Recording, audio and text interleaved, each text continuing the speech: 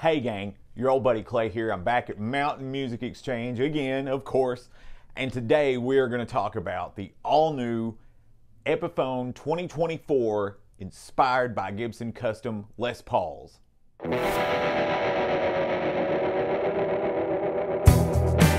Okay gang, first and foremost, I know exactly what you're waiting for. Everybody wants to see what the new 59 looks like, and I know there are already probably a couple of videos posted with those already. And you've seen them online and that sort of thing, but I'm not going to waste your time. Take a look at that. That is a very, very, all things considered, historically accurate Epiphone version of a 1959 Les Paul Standard Burst. This particular color here is called Factory Burst, and quite frankly, it's my favorite of the available finishes that are on these. You can get these in a couple of other bursts, but Factory Burst to me just represents like the ultimate iconic color. I really enjoy it. You also get, with this, you get a flame maple top, and of course it's going to be a veneer, but I will show you in the light how that veneer reacts with lighting changes. Quite frankly, if you didn't tell me it was a veneer or I didn't know it was a veneer, I wouldn't spend a whole lot of time questioning whether or not it's a veneer. That being said, you also get a two-piece mahogany back, one-piece mahogany neck. As far as specs go, if you get a Gibson Custom Shop 59 Les Paul, you're probably going to end up with a one-piece body and a one-piece neck, and it's very artful. There's great figuring here. But when you consider it $12.99, right? $12.99 for this guitar with a hard shell case, which I'll get into.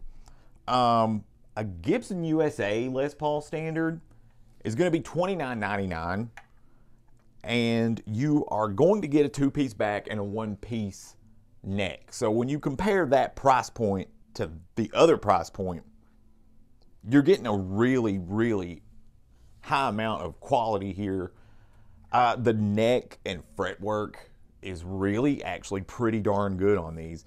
When I bring the frets across, even on the higher, the lower, I don't hear any scratchy noises, anything like that. No fret nibs on this one, of course, as well. That's still, you know, sort of an Epiphone hallmark in that they don't follow up on that the way Gibson does. With Gibson, you would have fret nibs here, which is that the binding comes up over the frets. But quite frankly, the frets appear and feel like they're cut well enough that they're not sticking out, stabbing me, jabbing me. So I don't really miss the nibs at all. You're also going to get a historically accurate headstock with this, and I will show you a little bit of a lineup as well. When I say historically accurate, I mean this is the shape of the 59 Les Paul, and it's little attentions to detail like this that I really, really appreciate. You're also going to get the standard looking sort of tulip tuners that you would get on a Gibson Les Paul, but these are going to be 18-to-1. So while looking historically accurate, they're probably actually going to perform a little bit better as far as being able to really dial in a little easier when you get into that am I almost in tune or not territory. You get a stamped serial number. You also get a really cool stamped logo that's like a double diamond, sort of the Epiphone inspired by Gibson Custom hallmark now that you'll see on all the cases. You'll see on, of course, the back of this guitar as well, and all the other inspired by Gibson Customs. What I really think is cool about that is it's just a neat little stamp that's in there instead of, some guitars have IGC, which is fine, inspired by Gibson Custom. It's stamped in there. It's cool. There's nothing wrong with that, and I get it.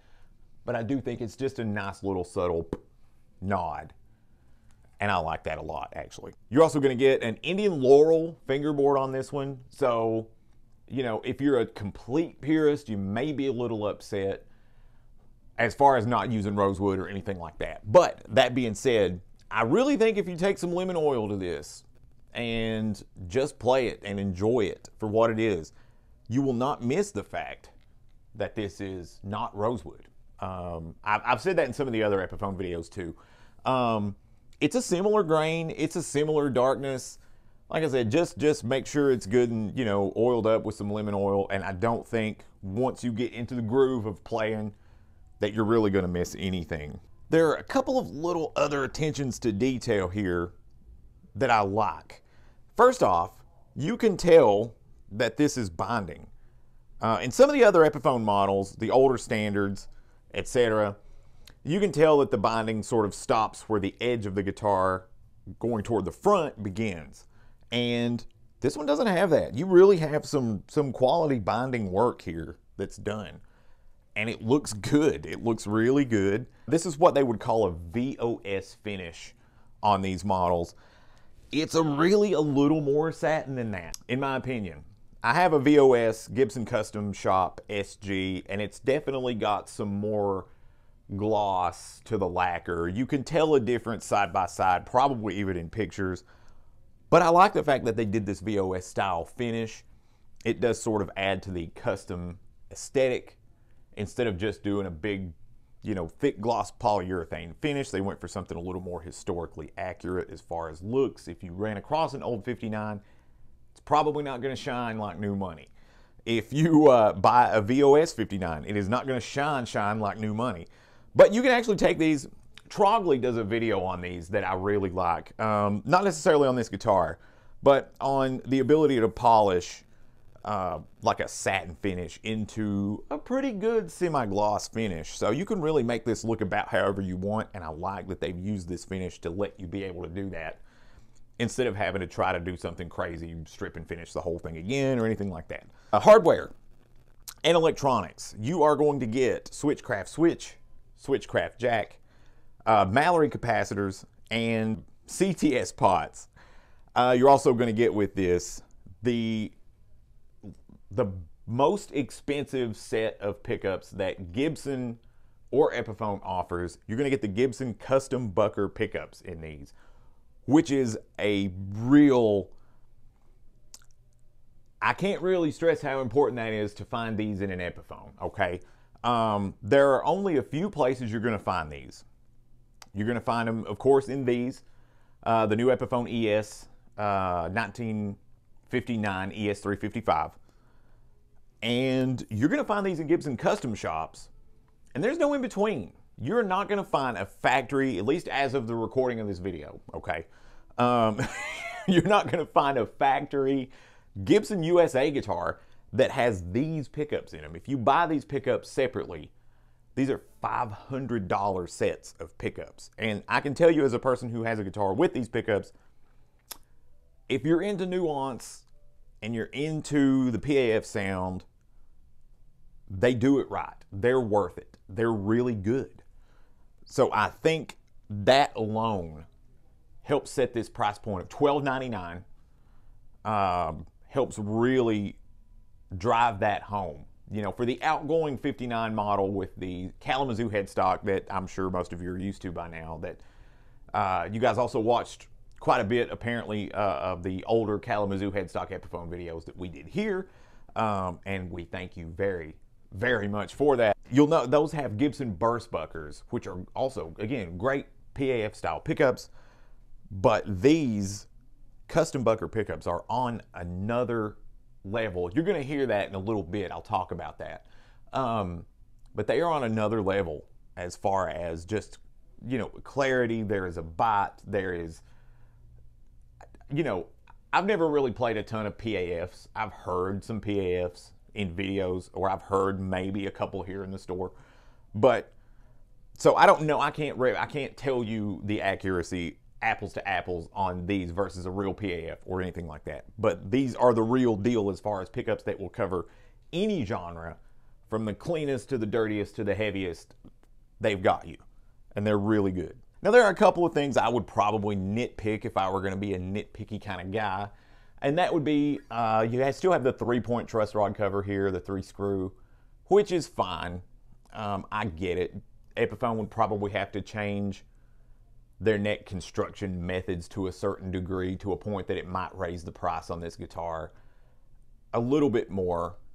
So I understand that, But what I do like about this truss rod cover is that it does have the very wide, historically accurate or custom shop accurate wide bevel around the edge. And you can see that it's very prominent, as opposed to some of the more recent truss rod covers, Gibson USA, etc., which are fine as well, but the bevel's not as wide, it's not as historically accurate, but they're not all 59s. So, you know, I get it. Sitting on top of this Indian Laurel fretboard, by the way, you got 22 frets, and you have real mother of pearl inlays all the way down, which I think is also just a nice, cool touch. I'm not so sure that even the custom shops have those. They're not technically historically accurate, but they look gorgeous. Most of your standard line Gibson USA stuff does not have real mother of pearl.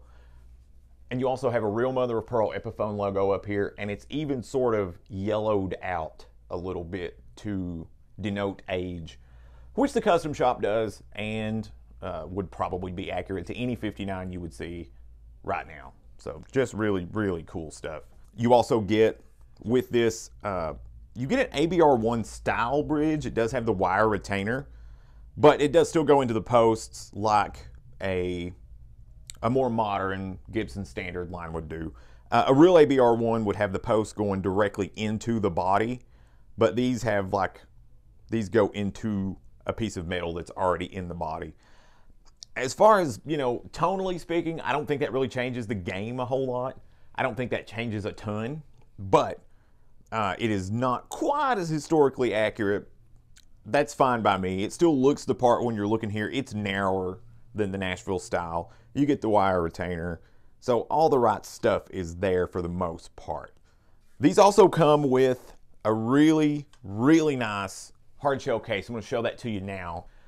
The case has a sort of a pattern on it that really looks like the Lifton style pattern that you see now in a custom shop guitar. If you get a 59 Gibson custom shop guitar, it's going to sort of have that sort of pattern on it, and it is very Lifton-esque with the pink interior, all the right stuff on that. You know, if you pick up both cases, you'll feel and see some differences, but I think for the most part, especially for the amount of money you're not paying to get this one. And also, the Epiphone Les Paul Custom comes with a case as well. We'll talk about that in just a second, but first I want to go over some specs and things with you. Something I like and I noticed about this is this has the bigger headstock, which would be accurate to a Les Paul Custom. To fit the full-size split diamond in, to get all that binding, that multiply binding all the way around there, you would have a bigger headstock. If you bought a Gibson Les Paul Custom, this is the headstock you would have. So what I mean by that, or what I think is cool about that, is that they have changed the headstock shape to fit the model, to reflect the model or the model year or the model type. So you don't just get the Gibson open book headstock, you get the accurate Gibson open book headstock to the guitar that you find its Gibson counterpart having, which I think is neat. This one does come with a case as well. It comes with a black Epiphone inspired by Gibson custom case with the goldenrod interior, which is, again, an Epiphone version of the case you would get if you bought a Gibson Les Paul Custom. You would still get a black case with goldenrod interior. There are some differences in the feel of the interior and exterior, but for the most part, you're getting a lot of that same thing for a lot less of your money. And you get Grover 18-to-1 tuners in this. With a Gibson Les Paul Custom, I'm not sure that you get the 18-to-1s. If you do, let me know in the comments below that I made a mistake. With this one, you still get the same specs. You still get a two-piece back. You still get a one-piece neck. You still get a maple top on this, which, again, is not necessarily historically accurate to an old Les Paul Custom, but this is more of a mirror of the actual Gibson Les Paul Custom that you would order today, brand new. And I'll get into that in just a second. You still get Switchcraft switch, Switchcraft jack, Mallory capacitor, CTS pots, multiply all the way around the body, single ply up the neck, multiply around the headstock, gold hardware. And the reason that I say that you're in more modern territory with this is these have the 490 and 498 Gibson USA pickups. Now, again, you're still in $12.99 territory here. So you're probably asking or thinking to yourself, why would I pay the same price for a set of pickups that I can find in the $300 range when I could get that and get the same pickups that a Gibson Custom Shop has? Well, The Gibson Les Paul Custom has actually used the 490 and 498 pickups probably since the late 80s or early 90s, and they still use these same pickups to this day. So when I say that this is sort of a recreation of the version of that guitar that you're going to get today, that's what I'm talking about. You're still using the modern pickups that the Les Paul Custom uses right now. If you buy one, $5K plus from the custom shop, that's where you're at. Now, with this one, you do get a bit more of a modern bridge. You can tell it's sort of more along the lines of the Nashville style, although it does have a wire retainer. It definitely has bigger posts that go into, not directly into the body, it goes into some metal that's already been put into the body. And you also get a lock tone tailpiece on this. What that means is you're gonna be able to change your strings on these, take the strings all the way off, and nothing's gonna come loose or move here at all. It's all gonna stay in place. So if you've got your action set just so, in a way that you like, can't live without, I'm very guilty of doing this, then you are gonna be in a sweet spot with string changes with this system. There is no dispute over this fretboard. This is an ebony fretboard, which is exactly what you get with a Gibson Les Paul Custom. There is no substitution here. You have real ebony, real mother of pearl inlays. You have a real mother of pearl Epiphone logo and mother of pearl split diamond. You still get, of course, the Epiphone inspired by Gibson Custom backplate, and you also get that stamp, which I'll try to get you a better shot of. At $12.99, I know there has been a little bit of concern at some point that at $12.99 maybe Epiphone's getting too big for its britches, too expensive, what have you. And I would have to wholeheartedly disagree with that. The reason why is there's just attention to detail here that you can't necessarily put into a production $699 guitar or $749 guitar. There are attentions to detail here. There's just hardware and equipment and electronics here that would bankrupt someone, I think, trying to make guitars at that price point on a mass scale. And I think the audience for this and for the 59 are folks who are really, really into Gibson guitars, folks who love these guitars, love their Gibson counterparts, right? And love the history and the influence of these guitars, or, you know, they have heroes that played these guitars. And that's where your audience is with that. You know, you can just get these guitars and be really, really close, if not spot on sound-wise, to some of your guitar heroes or what you want to sound like personally. And you're not going to break the bank with these. You're going to be able to take these. When Epiphone says for every stage, you know, I think that means they mean for every stage of your guitar journey, but also for every literal stage that you get on. Everything is there. Recording, playing live, it's all there. I mean, everything that you need that Gibson would give you in its counterpart is here in this guitar. And I think that's why people play these, and I think that's why people are going to enjoy these and buy these. I had to sneak these out of the sales floor today to make sure that I would have enough time to use these for the videos before they got bought. And I really, really am a fan of this black custom. I really like it. I haven't mentioned it already, but it's gloss polyurethane again, because if you bought a black custom, you would have a full gloss finish. So you're getting that with this as well. And with regards to the price points, by the way, Epiphone still makes those $699 guitars. They still make those $799 guitars. So you're not going to miss out on being able to have those. They didn't delete those out of the inventory just to make these. But in order for these to be closer tonally and visually to their Gibson counterparts, they do have to cost a little more. So, I mean, I get it. Neck profiles on both of these, by the way, I actually think maybe because of the gloss finish that the custom neck is a little rounder, is a little bigger.